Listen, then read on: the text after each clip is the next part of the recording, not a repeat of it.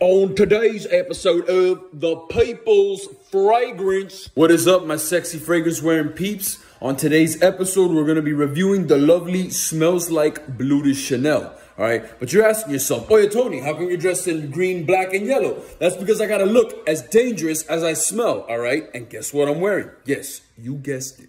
You pull up to the club wearing that stuff, and the ladies are going to be buying you drinks. Just look how much I'm spinning, guys. You could even put some Bleu de Chanel on your banana to make it smell good.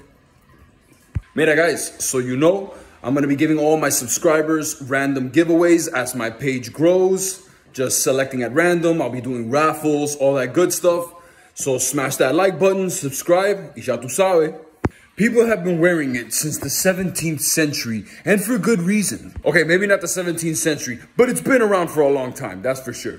Mira, papo, it's made in USA, but you just put a little bit of this stuff on, and she's gonna be making you crepes in the morning, all right? That's a Tony Suarez guarantee.